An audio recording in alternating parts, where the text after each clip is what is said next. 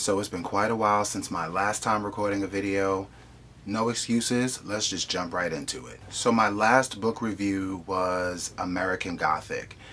And if you've seen that video, you already know I was over it. I really hated that book. Okay, hate is a strong word. I really disliked that book. So maybe that's why I haven't done any videos. That book, it strangled me. It ruined my life. So I needed some time to recoup, to regroup, to figure out who I am. I needed time to figure it all out.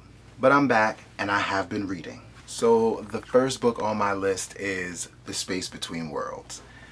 This book really took me somewhere I didn't think I was going. Let's talk about the fact that there are multiple Earths, there are doppelgangers, there's a wasteland emperor, there's this genius boss tech guy, super sci-fi, giving you, hold on, what's going on?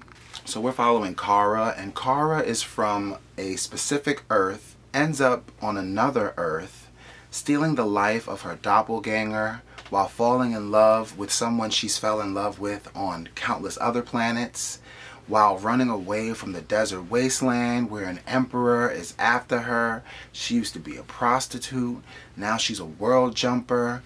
There's a lot going on in here. And of course, they touch on racism, hierarchy, classism, all those things that you usually find in most dystopian sci-fi multi-universe movies where there's the boss here, that boss over there, they're fighting, we're fighting over money, all that. But it was really good. I really enjoyed this book. You got like multi-universal lesbian love situations. It's good to see new lesbian stories being told all the time now. And they're leading roles, so I'm feeling it. I really enjoyed it. I don't want to say much about the book because I don't want to spoil it, but it's amazing. So I ended up reading a book that a lot of people talk about on YouTube. A lot of people talk about this book everywhere. Everyone has read this book, and I felt like, I kind of felt pressured. Like I felt like I had to read this book, and I read it. And I'm really glad that I read this book because it's amazing. I finally read Raybearer.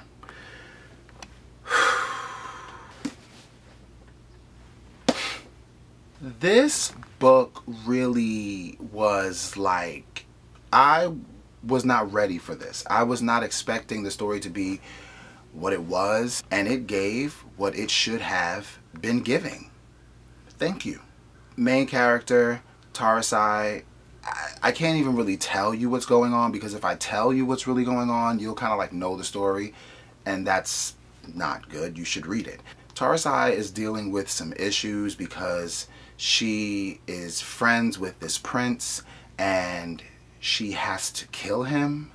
And when you find out why she has to kill him and how she is being like pushed into killing him, and the fact that, you know, she's a child and she's being made to kill someone, and it's just, that's too much. The way that everything goes, I love Tarasai. I love her persistence. I love that she doesn't take no for an answer. She's one of those kids that's like gonna shine bright like a diamond regardless to how many people are trying to dim her light. And we just follow her along this journey of building friendships, uncovering secrets of her life, the struggle between family and betrayal and just magic, craziness, hierarchies, councils, a lot. And I really loved all of it. Like, I loved all of this book, and I'm glad that I read it now because the new book is coming out next month, and you know I'm gonna read that.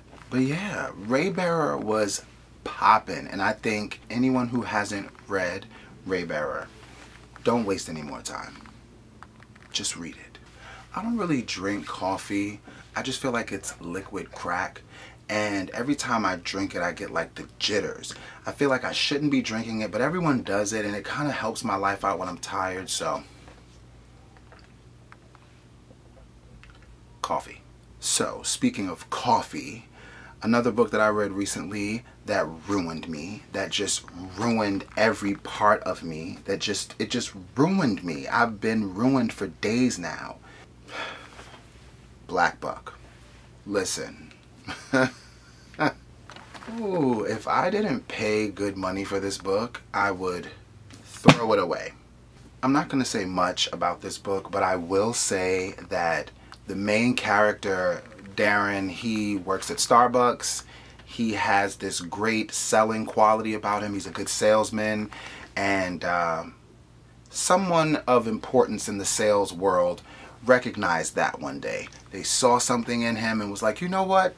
Come on over to my company and we'll do you good. Darren ends up going to this company and he eventually becomes Buck, not Darren. Darren becomes someone else, and it is all very disturbing how this journey of his transpires.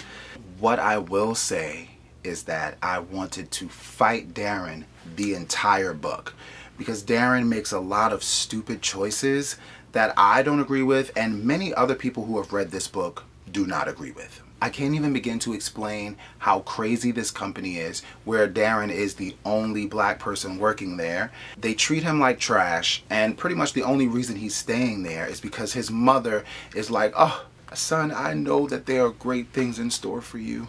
You're gonna make it. You have potential.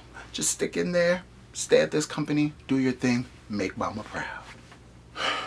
So Darren is very stuck on, I have to make my mom proud. I have to make my community proud. So he goes to this company every day, pushing hard, even though they're racist and they're trying to ruin every bit of dignity that this man has. Darren keeps going and a lot of things happen. I was angry for about 95% of the book. If racism, misogyny, greed, capitalism, and all those things make you upset like they make me upset, then you too will enjoy the ruinage of this journey through Black Buck. It was great though. I do believe that this author has an awesome style of writing. His storytelling really had me flipping the pages. I never felt like, I can't read this anymore. Like, you know a book is good when you're reading it and you're upset and everything in the book is upsetting you, but you keep on reading it. So it was really good. I wanted to fight Darren. I wanted to fight everyone at the company that he worked for. I kind of want to fight his mom too. Like, I kind of want to fight Darren's mom. Just read it. It's really good. Last book on my list is a book that I was supposed to read in the year that shall not be named. But last year I was supposed to read this book. I was so excited just because the cover is like beautiful and also because the story sounds great. Washington Black. Y'all know I'm excited about this. Isn't the cover nice? That's nice. They did a really good job on this one. And the great thing about black and white, the color that goes so well with it, red. They got the red cover. What's black and white and red all over? My new book. So yeah, I've been meaning to read this for a long time, but my fellow readers, you know, new books come out with a lot of hype. We lose track. We stop reading for a while. Well, at least I know I did. Life be lifing. So I finally got to it, and I'm only 20 pages in. Let me see if I'm lying about that.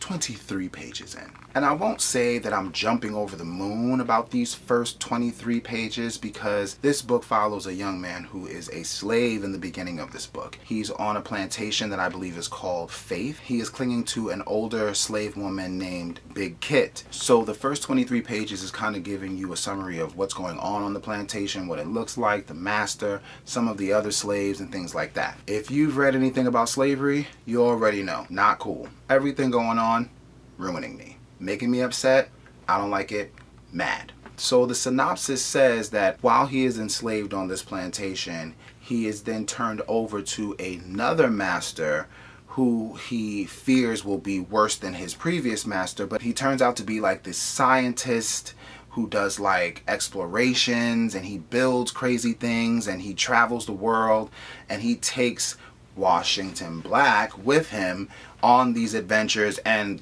then from what I've read, the young man becomes a free man. He's no longer enslaved. He gets to travel the world. I want you guys to know that I love you, because I'm doing this video in this nice jacket. I wanted to look a little spiffy in my jacket. I turned my AC off so there wouldn't be any noise. It's definitely 80 degrees and I'm hot.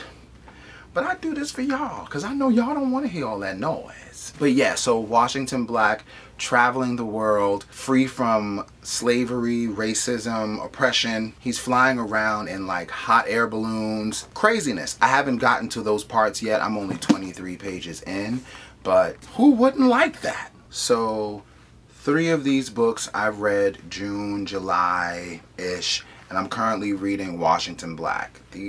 This is my little book stack. This is what's happening right now. So yeah, I'm back. I'm making videos again. I'm going to try to be as consistent as possible because you guys kind of like my videos. I was getting some likes here and there. I was getting some subscribers, and I'm like, oh, hey y'all, what's up? I will make another video of all the books that I plan on reading during July and August. Tell me if you've read any of these books that have been in this video. But now comes the time that I must say what everyone else says. If you like this video, please hit the subscribe button, hit the like button, leave a comment. That helps out the algorithm, gets me more likes, all those things. But as long as you're watching and you're enjoying, that's really all that matters. Thank you guys, and I will see you next time.